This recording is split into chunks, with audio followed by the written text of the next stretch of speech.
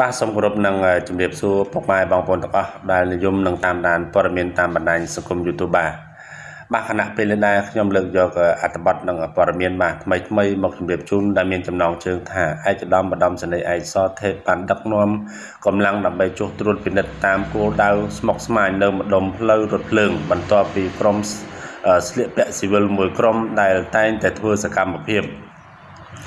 បាទមុនចូលស្ដាប់ព័ត៌មានបាទសូមប្រិមិត្តពុកម៉ែបងប្អូនទាំងអស់កុំភ្លេចជួយ like subscribe និង share និងសញ្ញារូបបណ្ដឹងដើម្បីទទួលបានព័ត៌មានថ្មីជាបន្តទៀតបាទក្រោយពីទទួលបានប័ណ្ណបញ្ជាឯកឧត្តមបណ្ដំសេនីយ៍ឯកសថេបអគ្គស្នងការដ្ឋាននគរបាលនៃរាជធានីភ្នំពេញនៅរាត្រីថ្ងៃអង្គារទី 5 ខែវិច្ឆិកាឆ្នាំ 2019 លោកវរសេនីយ៍ឯកទៀងច័ន្ទសាអធិការនគរបាលខណ្ឌដូនពេញបានដឹកនាំកម្លាំងដើម្បីចុះត្រួតពិនិត្យតាមគោលដៅស្មុគស្មាញនៅម្ដុំផ្លូវរថភ្លើងនៅក្នុងសង្កាត់ស្រះចកខណ្ឌដូនពេញ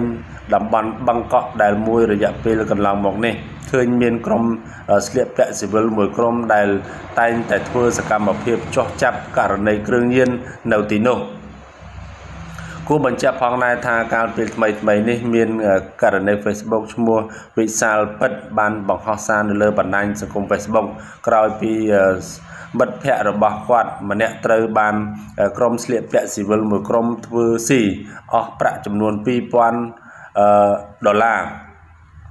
បន្ទាប់ពីស្នងការដ្ឋាននគរបាលរាជធានីភ្នំពេញក៏បានចេញមកបំភ្លឺសេចក្តីបកស្រាយបំភ្លឺរបស់ក្រសួងព័ត៌មាននិងប្រតិកម្មរហ័សនឹងស្នងការដ្ឋាននគរបាលរាជធានីភ្នំពេញ